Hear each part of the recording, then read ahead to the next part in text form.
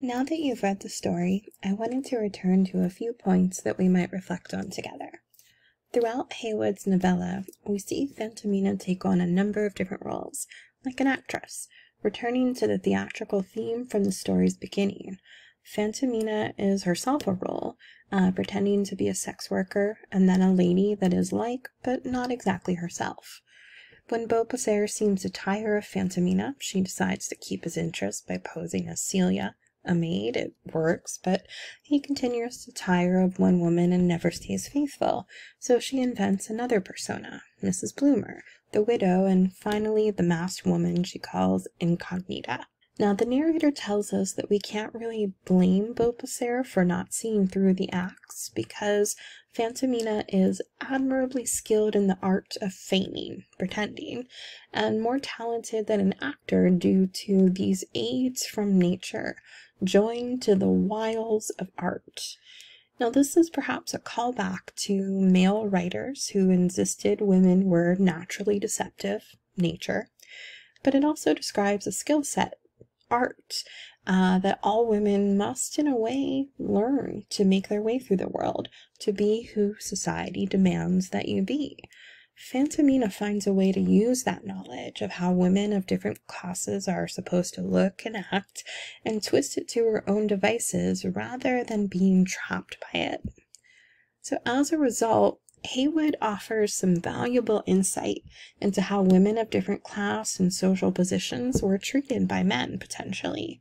So when we compare Fantomina's roles of the sex worker and the maid versus how she's treated as a presumably upper-class widow, the differences are stark. The narrator underscores this directly. When Beauplaisir, his moves he's putting on the widow are described as being notably different than how he treated Fantomina and Celia. He did not offer, as he had done to Fantomina and Celia, to urge his passion directly to her, but by 1,000 little softening artifices, which he well knew how to use, gave her leave to guess he was enamored. So we see this distinction between forceful and expectant that he will get what he wants with Celia and Fantomina, versus his treatment of the widow. He waits for signs from her. He moves in stages. And then, of course, he also treats not just Fantomina as a sex worker, but in a sense, Celia too. He offers her money afterwards as well. So he pays Fantomina and Celia. But in the case of the widow, in another story, he might have expected to receive gifts from her instead. But something particularly important to note here is how Celia the maid is presented. So when Fantomina is going to the inn and getting the job as Celia the maid, we learn something I think it's maybe easy to pass over, but is pretty significant here. We're told that she's fortunate because there were no others of the male sex in the house but an old gentleman who had lost the use of his limbs, and her beloved Beauplaisir, so that she was in no apprehensions of any amorous violence, but where she wished to find it. And so the expectation here is that a maid would be subject to rape from any man in the house, potentially, which is alarming. So literature, however fictional, often reflects the society in which it's written, and here we see a pretty accurate and alarming portrayal of the different social strata of women and how that affected their bodily autonomy and the basic respect they were or were not given. Now, Haywood also uses these different roles, these different personas that Fantomina takes on to show how she grows as a character when it comes to freely exploring and vocalizing her sexuality. So when we have Celia, we see kind of a move beyond Fantomina. She's answering Beauplaisir's flirtations with seeming innocence, which means the appearance of innocence, but we know she no longer is. We're told that she wished to find amorous violence, which is odd terminology. It might not actually mean violence, but maybe it does. It's difficult language in this story. And then we're told that when she is engaging with Beauplaisir, she is half yielding, half reluctant. And so there's a mixture there of reluctance and participation or yielding. So still with Celia, we are in a position that is perhaps uncomfortable. And this is, interestingly enough, the most detailed, I think, sex scene in the story. And it's one that is still skirting the lines of consent. For all that Beauplaisir knows, she is not willing. But we know, at least behind the scenes, that Fantomina has orchestrated this scene. But there's still this uncertainty here. But as we move on to the character of the widow bloomer, we're seeing a much more assertive, in part because of the role that a widow is expected to no longer be a virgin. And so it may be that how Fantomina behaves as Celia is how she expects a real Celia would behave, that she understands these different roles of women and plays them very deliberately. But as the widow bloomer, we see more detail, more agency, more active sexuality. She openly discusses with Beauplaisir the unspeakable ecstasy of those who meet with equal ardency. So we're looking at a more equal playing field, the fact that both partners would desire one another. She doesn't sleep with Beauplaisir right away. Instead, she pretends that she faints.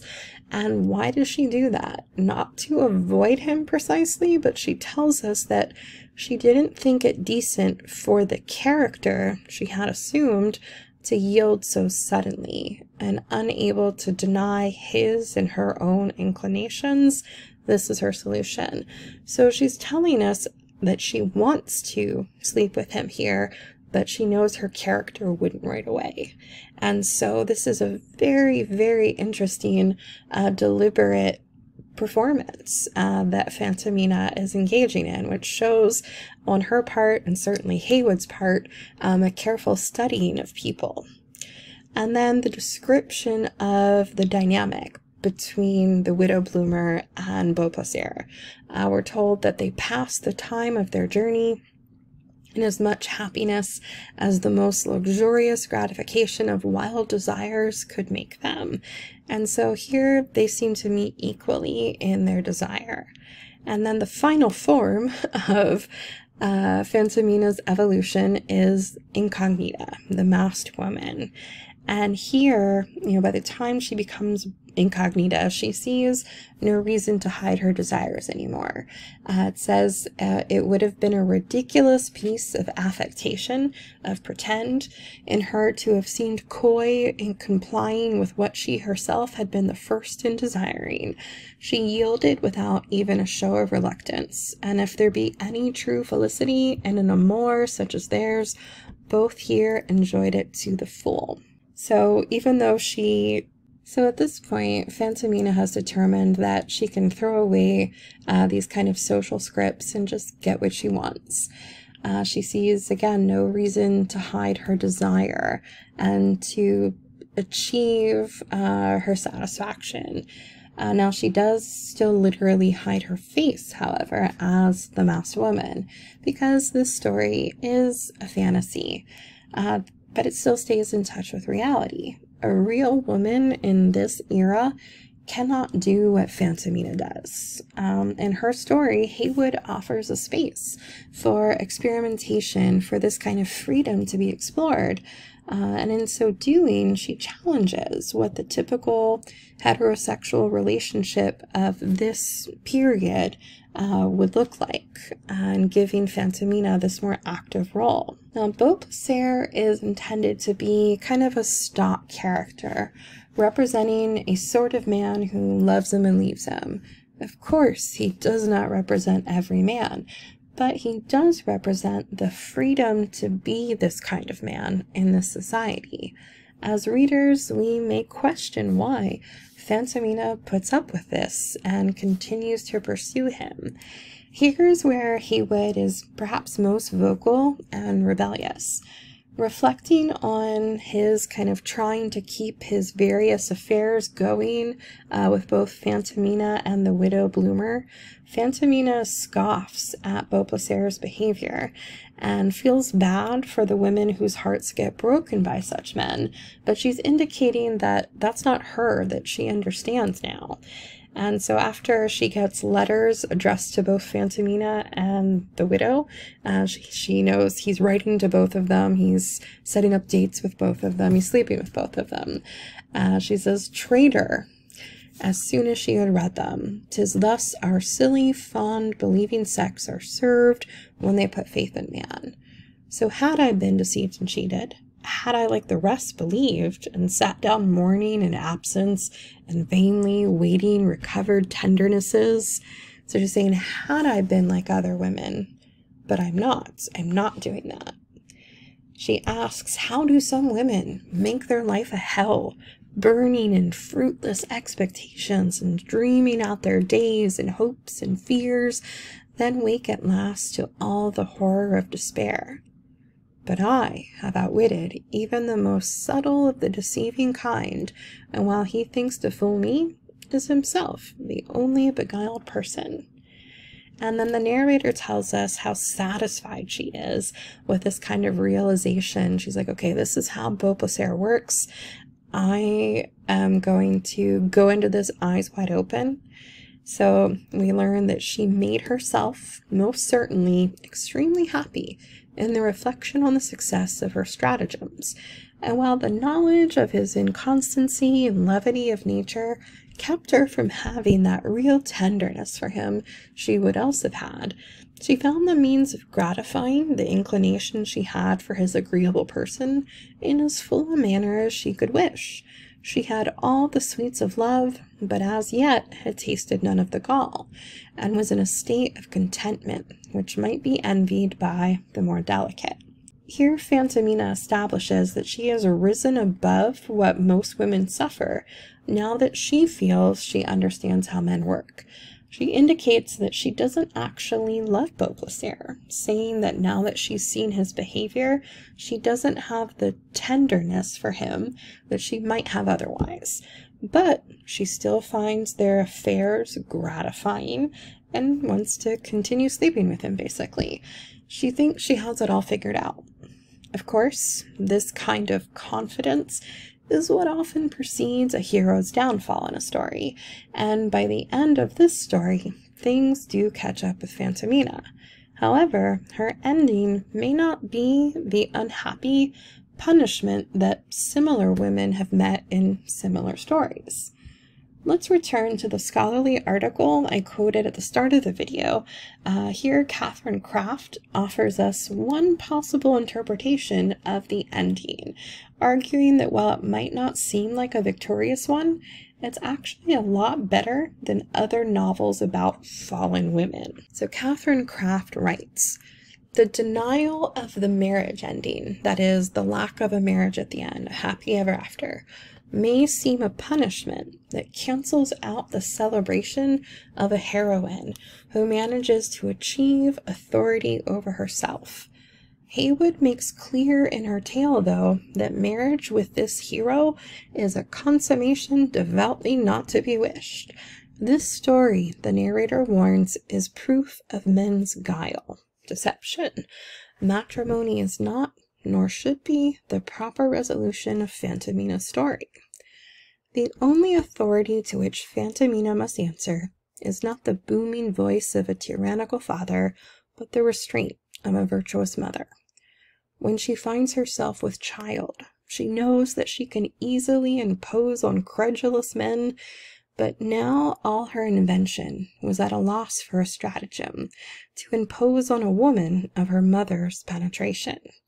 She gives birth to a fine girl. When Beauplaisir offers to take this newborn lady and rear her, both mother and daughter refuse his offer. A community of women is established at the end of Haywood's text, and Fantomina's trip to a monastery in France, the abbess of which had been her particular friend, far from being a punishment, is rather a continuation of that female society.